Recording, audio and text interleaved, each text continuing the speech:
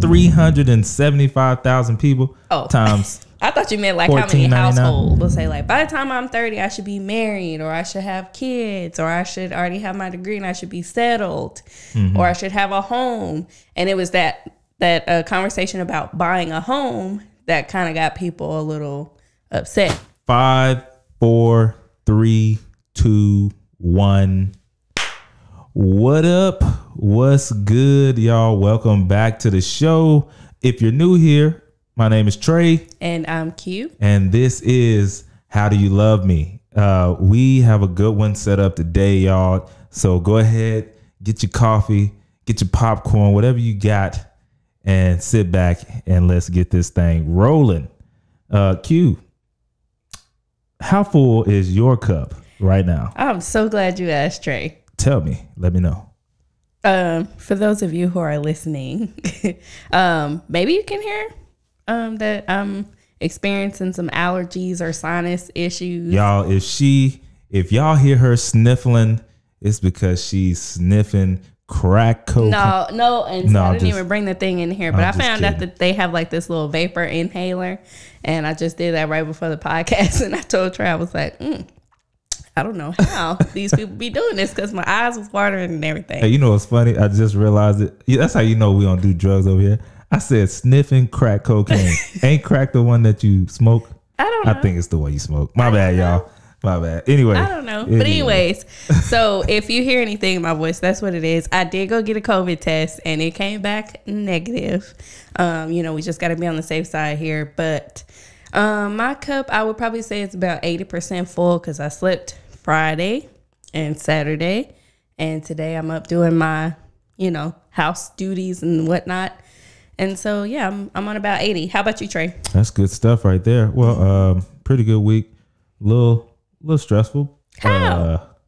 I got some work that's due. Hold on. You was off Thursday and Friday. Yeah, and I was doing work both those days. Now, I can attest to Friday, but Thursday, I don't know what you was doing because I wasn't here. Yeah, work. Okay, sorry. So, how full is your cup? Yeah. Oh, I mean, my cup is full. I was just, intensifying what I was about to say. I'm at about a 92.6 because it's a little stressed. I'm down to the wire on some stuff. Got to get it turned in. What's the? We'll do it. What are you talking like school? School, work, science, and then something for communications. Oh, tell us some stuff that you're learning in science. I ain't learning nothing. Yes, you are. I saw the notes on your desk. Something about covalent bonds. Oh, yeah. Okay. So, yeah. Rehashing up on covalent bonds, atom, neutrons, and protons. Yeah, all that stuff. Y'all already know. It's just stuff that you forget about that you got to learn for a test. So, yeah, that's where we are. Yeah. You'll be fine. You're going to ace this test. For sure. It's just always pressure when you're on a deadline. Yeah. And so I understand. Normally that's when I thrive. Come through clutch. Yeah. Oh, because actually while we were gone on our little break or whatever, I took an exam that you did. I was procrastinating on studying and doing and taking and whatever, and I passed it. That's facts. So for whatever reason, I always feel like I do a better job when I'm when the pressure's on. So I'm pretty sure you'll do a great job too. Good. You don't. Because you've been studying. Crumble. No, I don't crumble. But then again, I do have God on my side. Amen. Preach tab. Yeah. So let's go ahead and get into the intro, and then we can start talking about what we're going to talk about today.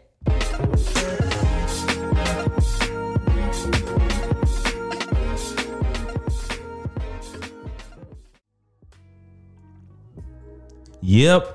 If you've been watching for a while, listening for a while, that was it. Updated on the intro song. Yeah, I asked Trey to shorten it because I was like, it's a little long, just cut it down a little bit. So one of our big news that we saw was that Netflix is cracking down on password sharing.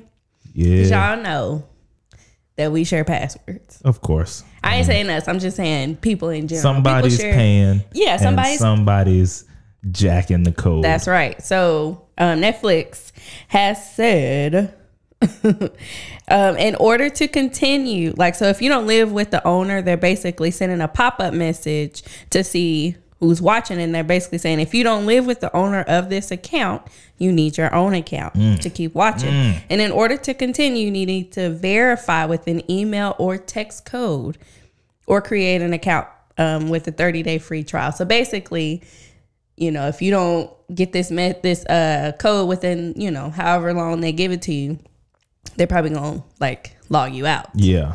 So they just basically trying to crack down on it to make sure. Trying to get some more money. You know, if I can get another $14.99 out of, how many people you think is siphoning passwords? I'm pretty sure probably about 375,000 people. Oh, times. I thought you meant like how many households. No, I'm talking about how many households are jacking the password and login from their friends or family, and that was being real modest there. I bet it's probably a million.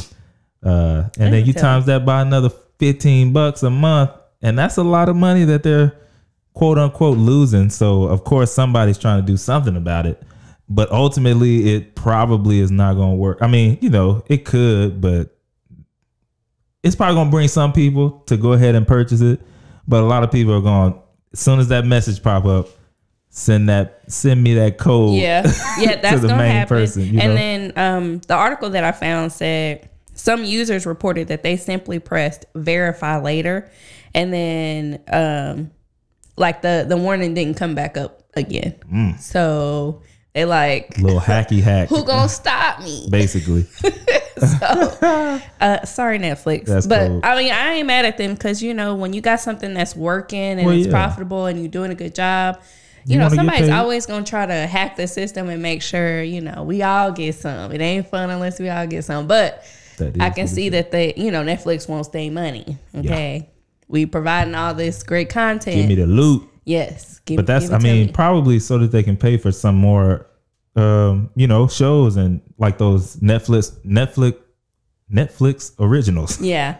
You know, that's coming out of their pocket for production and all that stuff. You think so? I really don't know how all that stuff works. Yeah, anytime you see Netflix original, that means that's coming out of their house, like their workhouse. I just thought they owned it. You know, they just wanted to put their name on it and say, we found these people and we told them that this show would be amazing. So it's a Netflix original. No, they found those people and they made that show, produced it, and it's a Netflix original. And then, of course, they buy all the other stuff. I ain't mad at them. Yeah, costs money. Well, in other news, y'all, I don't know if y'all saw this. A sports announcer used racial slurs, and he blamed it on a spike in blood sugar. Are we gonna show this video or no? Yes. Oh, okay. Let me see if I can find it. I mean, you got to pull it up. We'll be right back here live after the national anthem. It was just before tip-off in the high school girls basketball tournament near Tulsa, Oklahoma. But when members of the Norman High School team began to kneel, the announcers sounded off using racist and explicit language, not realizing they were speaking into hot mics. They're kneeling. I hope they lose. Gonna kneel like that? The announcers were not part of the school district, contracted by an outside group, which today announced an investigation. Norman School Superintendent Dr. Nick Migliorino met with the players today. Yeah, so basically he was on one. Yeah, so y'all be able to see the clip as we play it, but basically they said they're kneeling, heck no. Mm-hmm. And they called them the N-word. ER? Yeah, well, was it I'm ER? assuming because I can't hear because they bleeped it. Yeah. But the announcers blamed the use of those slurs or that slur on their blood sugar. Come on, man. Mm-hmm. Was that the best you could come up? At the time, yes. Because they probably hit him up quick. You know what? I didn't even think about that. They said that, and then right after the game, somebody came up to him. What's going on with? Well, yeah, that is what it said, because it said I will state that I suffer from type 1 diabetes, and during the game my sugar was spiking. And he said, while not excusing my remarks, it is not unusual with my sugar spikes that I become disoriented and often say things that are not appropriate as well as hurtful. I do not believe that I would have made such a horrible statement absent my sugar spiking.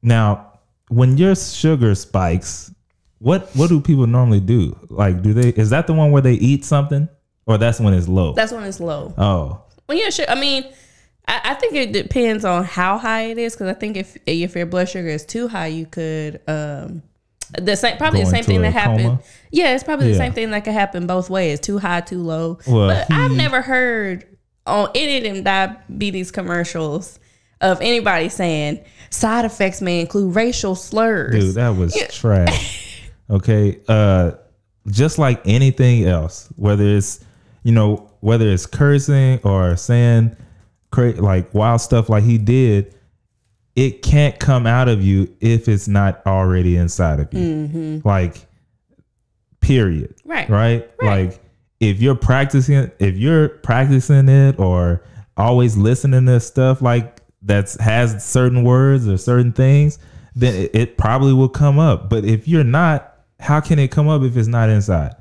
So I'm sorry, but even on your worst day with high blood sugar, those words wouldn't come up if you weren't already using them. And then the thing that made it even worse is he didn't think the mics were on.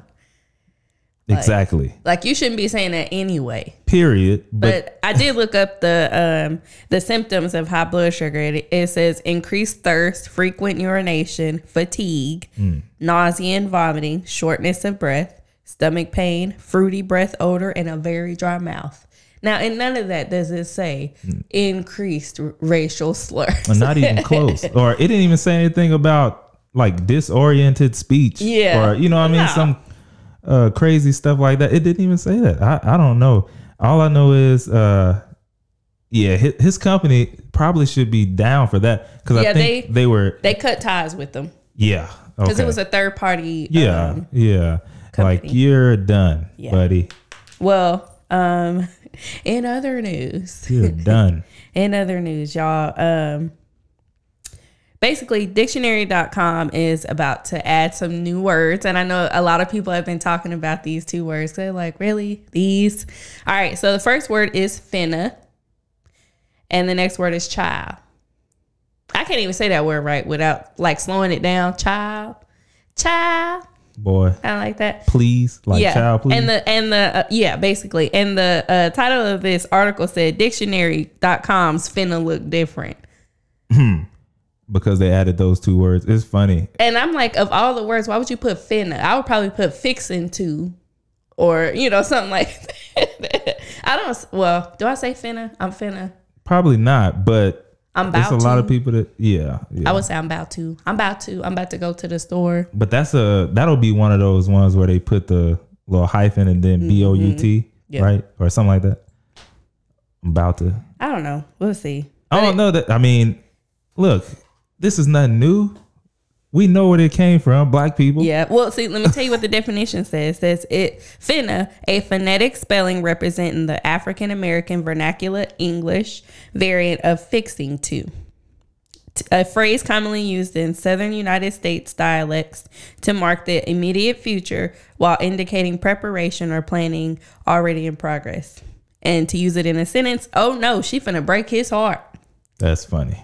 That is funny. See, I don't use finna. I say about to.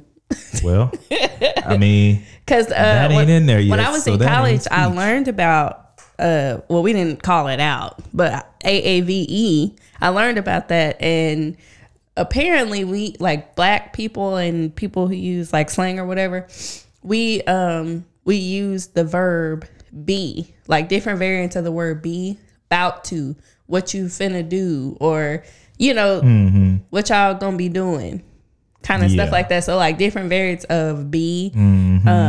So anyways, that was pretty interesting, but finna didn't cross my mind to be added. I'd probably add fixing to. Well, I say, or about to.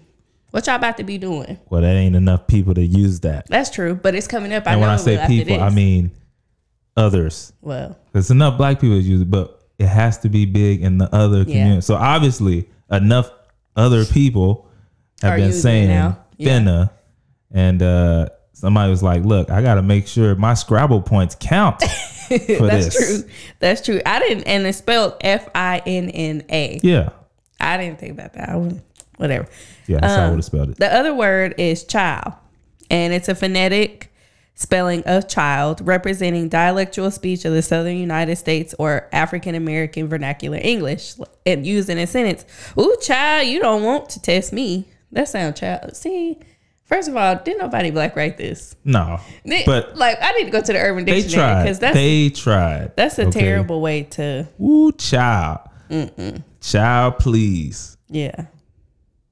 That's how people. That was terrible. That just put a bad taste in my mouth the way they used that. Anyways, it wasn't that bad. So those were two words that were added to the dictionary, dictionary.com. All right, so we have been gone for a little bit, but I wanted to share openly some thoughts or some conversations that we have kind of had while we've been on break. So first conversation it was sparked by something I saw on social media. And basically, people have been kind of giving a little bit of pushback to people who tell you, like, in your 30s, you need to be at a certain place.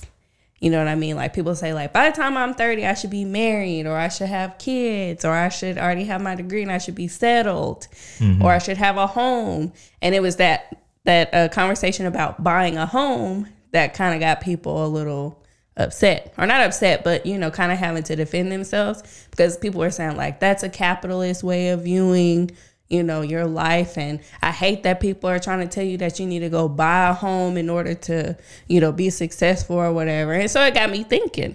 I feel like this stuff comes up every year. Does it? This is my first time hearing this. Oh, okay. This one. Like, I heard about the kids and the husband, or, you know, getting married and stuff, but I've never heard about, like, buying a house. And it's probably because I'm following some different people than I've been following before. And so this one girl that I follow, she was just saying that, like, well, actually, let me just ask you this first. What's your opinion on renting versus buying? Probably should have said what she says. Oh, you want me to say? Okay. Yeah. Well, okay. So she says that, basically she's against buying a house, just because, not because of the whole capitalism thing or whatever, just because she likes to be able to move around and, you know, like, I guess just likes the option to be flexible and make changes. And so if, you know, a house doesn't have the upgrades that she needs, she can just move on to another place. If maybe she wants to live in another location, she can move to another place. What if her job transfers her somewhere? She can move to another place. Rent goes up. You know, just the option to be able to get up and go appeals to her more than being stuck. She also mentioned that she has actually tried to purchase a home. You know, so it's not like she can't do it. She did go through the process, and before she closed on a home, she just thought, this ain't what I want to do. Yeah. So, but it got me thinking, because it was like, what do I actually feel? Yeah. I mean, and that, you want me to bring to me? Yeah. Okay. I mean, and that's really ultimately what it boils down to. Not enough people are thinking about what they actually want, or what they actually would like to see in their own lives. They're going off of what society, social norms of the past, all these things that they are looking at, and then they're just following suit instead of, hey, do I really want a house? And it sounds like that she actually sat down and took the time to see, is this something that I actually really want? Personally, you know, the spots that I'm a fly on the wall in now, I have people that say, you know, you buy where you rent, and you rent where you stay. And to me, wait, okay, so break that down. Yeah. Even though you done told me this, all right, break that down. Yeah. Buy where you rent. Yeah. What does that mean? It really changed my mindset. I'm like, oh, now I see. Like, if you are wanting to be like she said, like, when you actually look at the numbers, more people are not staying in a home as long as they used to. Like, where they used to, your granny and stuff used to stay in a house for 40 years or whatever, and then they died and then pass it on to whoever. That's not happening nowadays. Nowadays, people on average are staying in a house like 7 years. 7 years, you know, put this money in here, and now you're ready to go because the amenities or whatever, or you want to stay in a new place, or you got a new job across the country, whatever. What that saying means is you buy where you rent. It's like buy a rent house or a rent duplex, triplex, quadplex, whatever, and you have people that live there. You're purchasing that, which is bringing in income.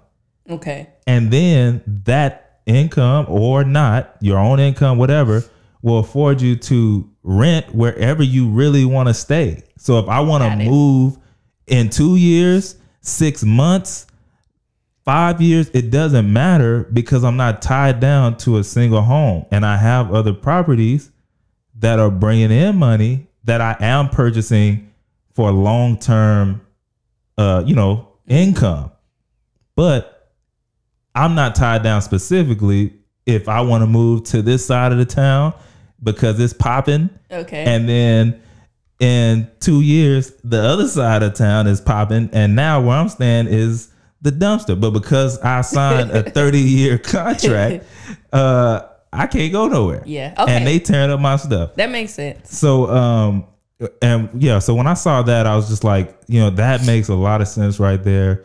And plus the numbers ain't lying. Like, and we know, like, you hear people as soon they in the house and when they're telling you, showing you around, like, yeah, when we go to the next place, I'm gonna probably want, and in your head, you know, you letting it slide, but in your head, you're like, wait, ain't this supposed to be forever? Right. Yeah, y'all just got here. But you understand where times are, and you realize that people aren't wanting to stay in the same spot for 40 years now. So yeah. Now that you have explained that whole system, because that's what that I feel like that's what that explanation was. Would you prefer to? Are you talking about you want to buy a place to rent it out and then you want to rent the place where we live, or are you? So okay. Personally, yes, I would love to do it that way. I think that there's ways that you can have things that you really want, like, because I think a lot of times people will just jump into something because they just want to be in that thing. So like, hey, this house is for sale. I kind of like it, but because I really want to be in the house, I'm gonna do it. Right. And then you really not satisfied. Whereas if you take a route where, okay, you telling me I can use this first time home buyers grant or whatever it is and purchase a quadplex, which is 4 homes, and I can have people stay in all 4 and then, or 3, whatever. And then I can use the income that is coming in from those 4 and purchase what I really want, you know, in the area of town that I really want to be in, have all the amenities that I actually want for real, and not just settling for something. What is that going to cost you? A year, 2 years, 3 years? And then you can have exactly what you specifically want, or, you know, you can settle. So yeah, it makes a lot of sense to me for someone to be able to do that. Well, me personally, I mean, I had never thought about the whole renting versus buying. Well, I have, but not in the way that I was thinking about it now that she had kind of brought up her point of view. But ever since we've gotten married, we've kind of moved every 2 years. And it was by my choice. It had nothing to do with Trey. Trey's never like, all right, this place, I'm tired of it. It's me. Like the first place we lived in, man, that was the place. It was 3rd floor apartment.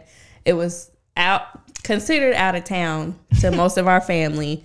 But it was like it was like so cheap in rent. It was a 2-bed, 2-bath, covered parking. The only thing was water bill $15. Yeah, water bill was $15.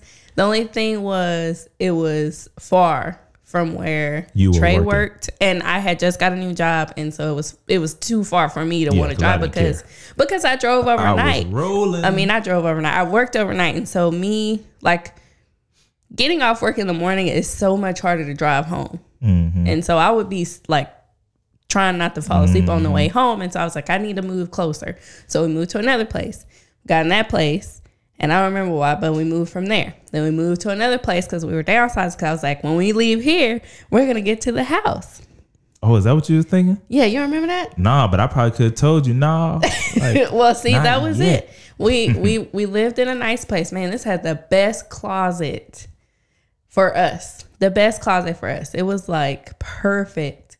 But we left there so we could downsize, so we could start. Well, that was my thought process. So we could start saving for a home. And when I say we downsized, I mean we downsized. And it was tough. It was a tight fit.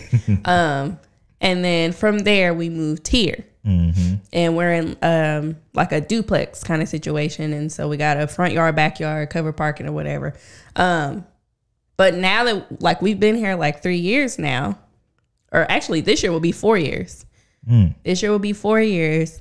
And I'm starting to get that itch again, but I also hate moving.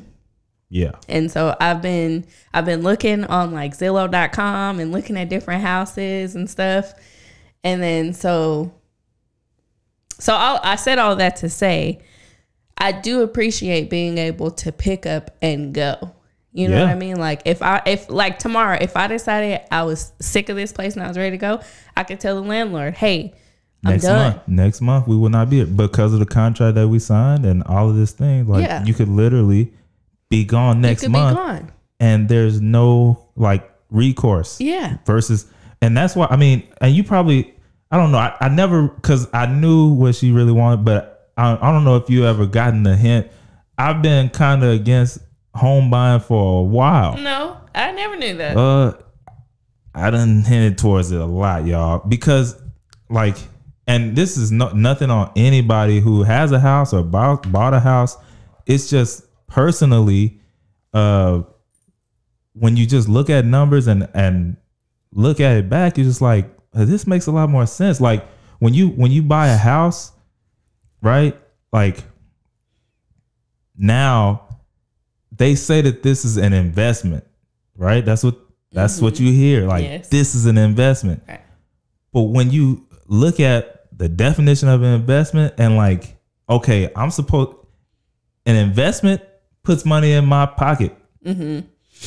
Right? Right. An asset, money in my pocket, liability. Yeah. Taking money out. Okay. Every month is taking that one house that is taking money out of your pocket, and really you don't own it until when?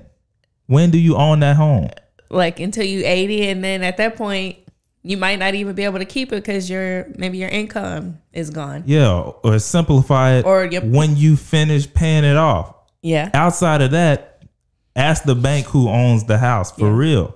Like if you miss too many payments, they're gonna come and pick it up. Yeah. So really, you don't even own it. So they're selling this property taxes. Yeah, but that's not that much though. Like property taxes, like $100. I gotta pay taxes on something I own because you don't own it.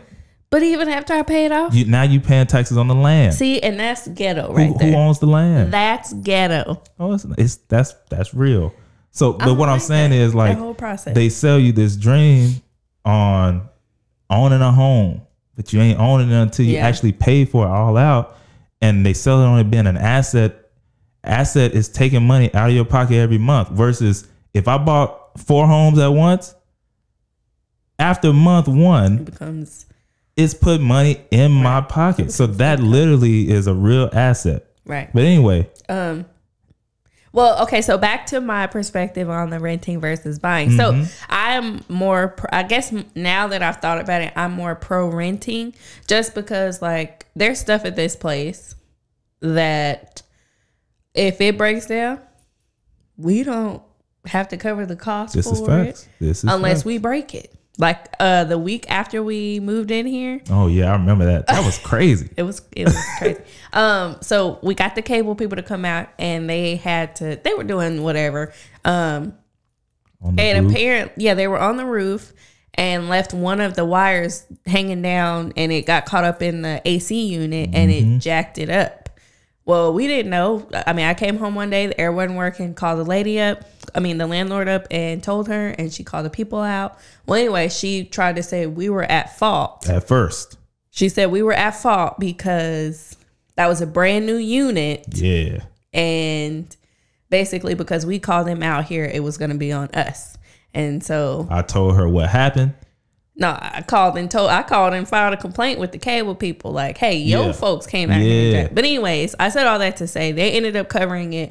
But since then, we've had her come out and fix some other stuff. And it's been like no cost for us.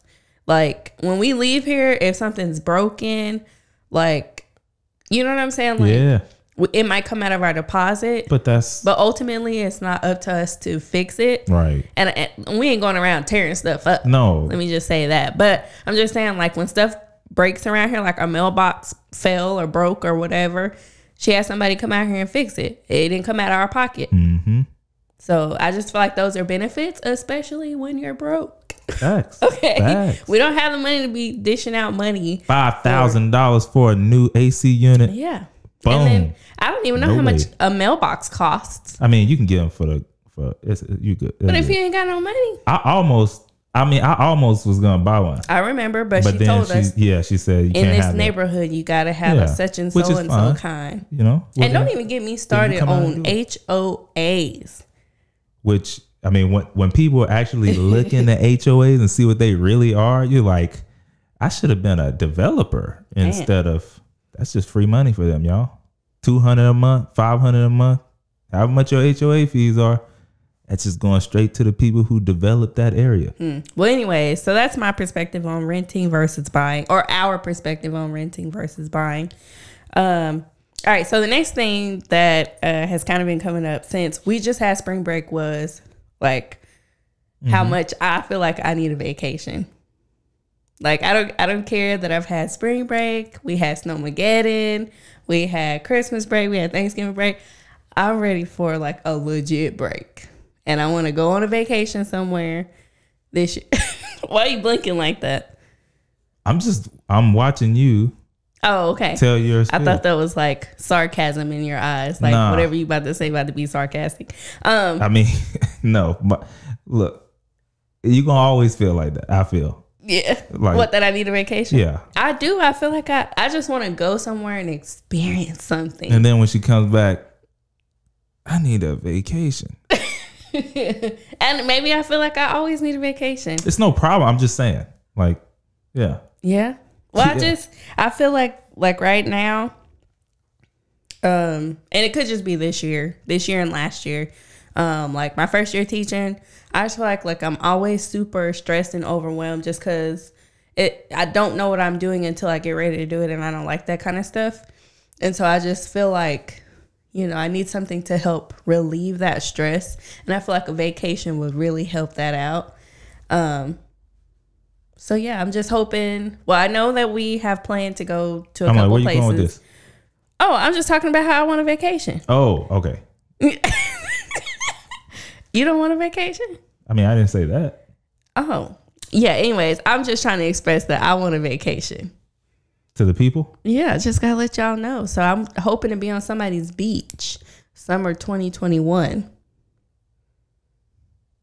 Yeah, we're supposed to be going. I'm like, I don't know if she's saying she wants again, I feel like she would want one right after, but we're already going to some places, so I just didn't know. I'm just making and stating my claim for summer of 2021. I'm gonna be off June, July, and a little bit of August, and so I'm just letting y'all know. Gotcha.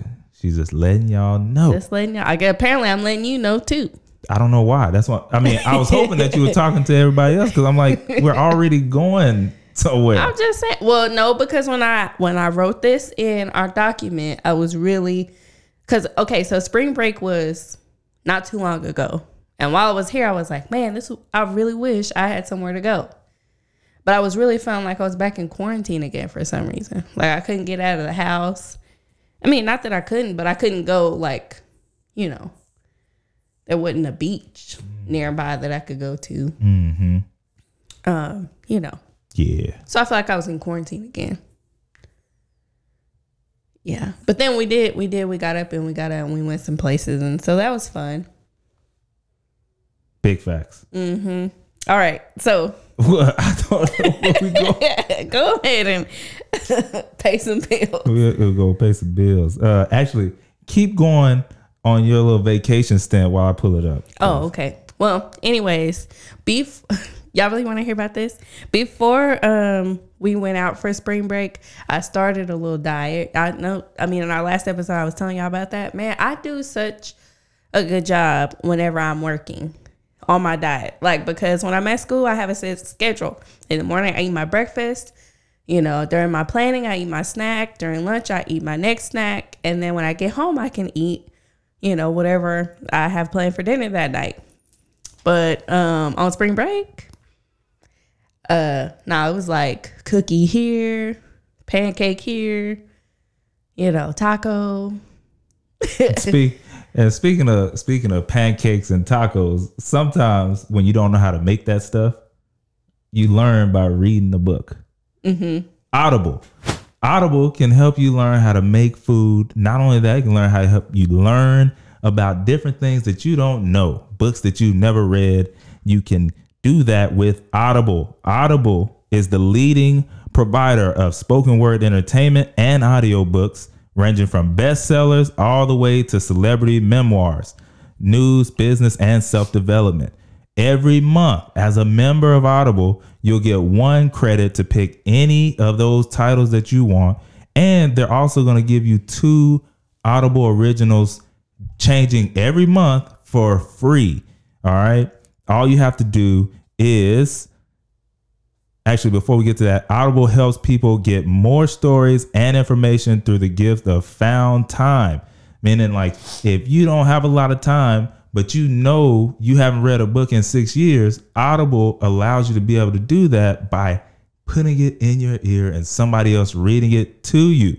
I mean, it doesn't get any easier than that. All you have to do is go to HDYLMbook.com, because they hooked me and Q up. They're going to give y'all a free book. And if you don't like them and how they do everything, you don't have to keep the service, but they're going to let you keep the book just for trying them out. Go to HDYLM.com. All right, let's get back to the show. All right, so we have some questions from our inner circle. The first one says, are you cool with your spouse going out of town without you? Trey, are you cool with your spouse going out of town without you? Yeah. I mean, that's no problem. I think it should be no problem unless you have some reason for her not to or him not to. It should probably be a reason that they're having to go maybe by themselves or whatever. But yeah, I don't think that's a problem. Why would it be? I don't know. But, well, I guess we need some more context. But for me, I don't have a problem with you going out of town without me. But I have like real FOMO, like fear of missing out. Mm-hmm. And so if you go out, like the one time you went to Las Vegas, I was like, man, I wish I was in Vegas. I wonder what they doing. Dang, I wish I could go there. That kind of thing. But I don't have an issue with you going because I feel like you're going to be doing something you're not supposed to. Mm-hmm. It's more of like FOMO. Yeah. So I don't know. Which I'm pretty sure everybody would have that. I mean, like, golly, sure would be nice, you know, but yeah, I wouldn't have a problem with that, y'all. Yeah, I don't have a problem with it either. I mean, matter of fact, on spring break, I was going out of town without you. Yeah. Now, I didn't spend the night. It was just like a day trip, you know, go, come back or whatever. Mm-hmm. But I wouldn't have a problem as long as, you know, like whatever you've done in the past, as long as I don't have any problem with you in the past and you're not showing me any kind of infidelity and, you know, you just wilding out and spending money. Yeah. Crazy. Even though that's me, that's not you. Spending money like, you know, we just got stimulated or something, then it wouldn't be a problem. The next question says, hey, so I heard a question on this podcast and I'm curious of what y'all's responses would be. This lady was with a man since high school. They broke up and was apart for a few years. Anyways, they rekindled and he proposed to her. They now live together and he wants to just do a quick courthouse marriage first. She is in a stable job and he has small jobs while getting ready to start school. She found out that he is over $500,000 in debt to the government, bad business decisions, illegal stuff, I'm sure. She wants to know what to do. She's scared that getting married to him might make her responsible for his debt, and she's currently debt free. He wants to get married right away, and she loves him and thinks he's the one for her. What should she do? Or better yet, what would you do? Go ahead and start that. What? Well, I mean, I can. Look, you ultimately it comes down to what we just talked about with the traveling. Like, who is this guy? If you've been with him that long, right? You've been with him that long. Mm-hmm. I'm pretty sure you know who he is and what, like people don't change that much over the course of, you know what I mean? Like, people don't really normally make dramatic changes in their life like that. So you knew who he was before this debt. That's probably going to tell you everything. Like, if he was doing it with this much and now it's 500,000, yeah. I don't know if I like. So what would you do? Would you tell her to go ahead and get married to him, or? That is a person by person basis. But what would you say? That's what I'm saying. I'm telling you exactly what I'm saying. Like, if I'm talking to her, like, look, if you feel like you would be okay without any remorse and like a calloused heart because now he's brought in $500,000 worth of debt into both of y'all's lives, and now both of y'all are responsible for trying to get that number down and all this stuff. If you're personally okay and you like him as a person and enough to do that, who am I to tell you not to do that? Now, if you just on the fence because you like the way he look, or, there's a nostalgia there because y'all were together for so long, you got to get out of there like fast. Yeah. But if she feels like the 500,000 is not that bad compared to the love that they're going to have and the years that they'll spend in marriage, I can't tell that person not to do that, because who am I to do that?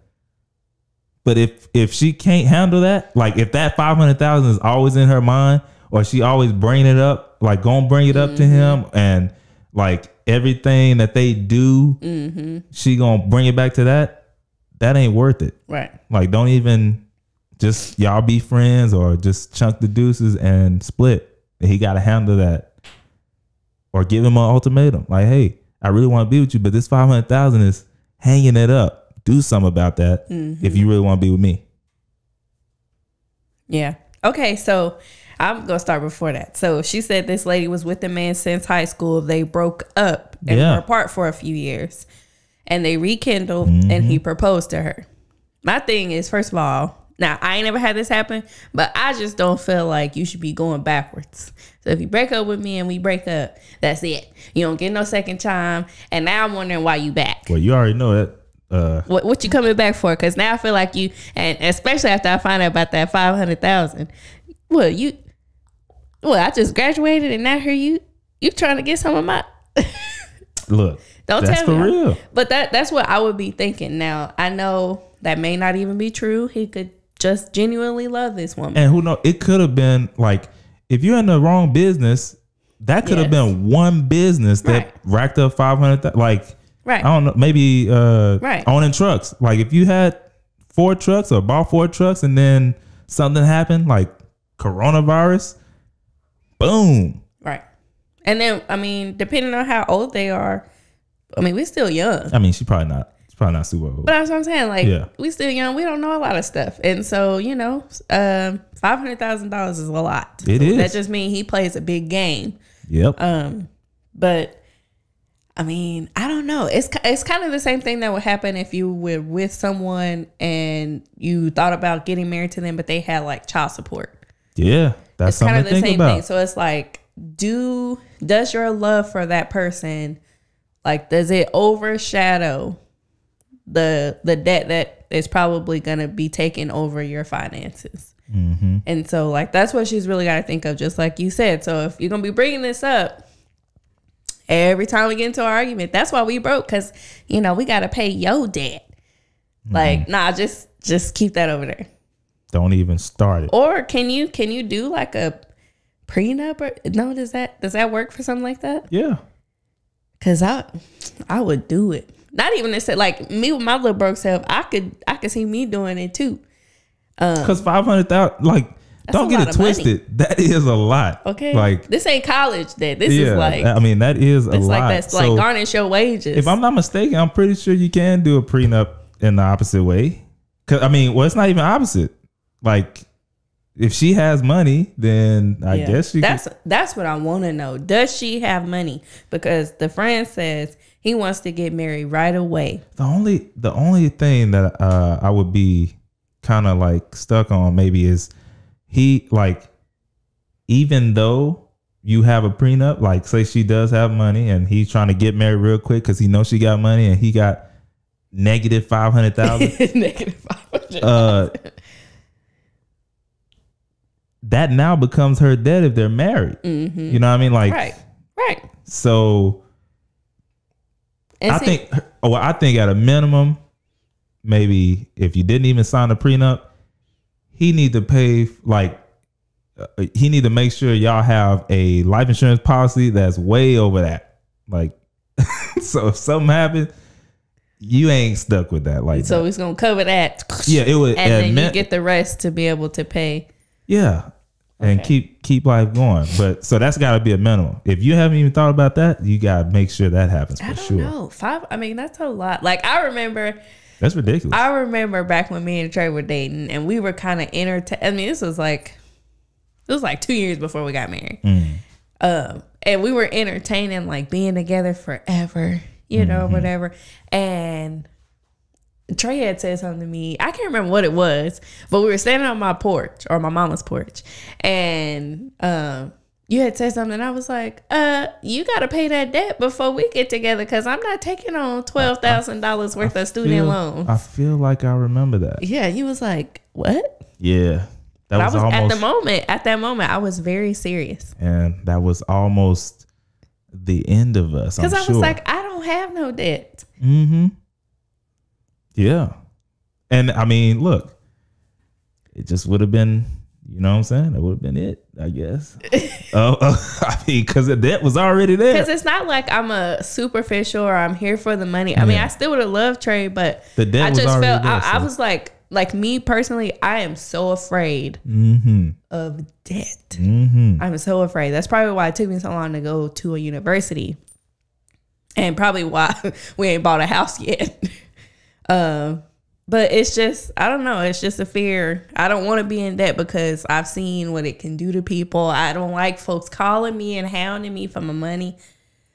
Just keep it over there, because I don't want that kind of stress. Big facts. Yeah. Don't want that kind of stress. So I don't know. I mean, it's up to you. That's what I say. But I would definitely, not rush into it. Get all the facts. I'm not going to rush into it. And then I would probably evaluate why y'all broke up in the first place, you know, because you don't want that happening again.